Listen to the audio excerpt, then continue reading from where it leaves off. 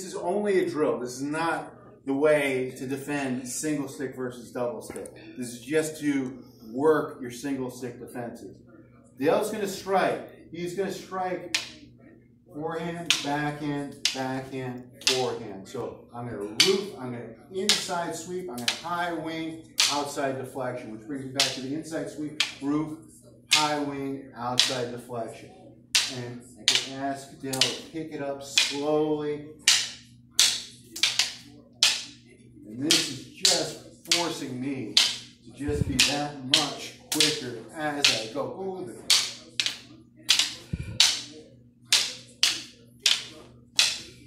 I can't talk and go quick with the stick. Okay, thanks.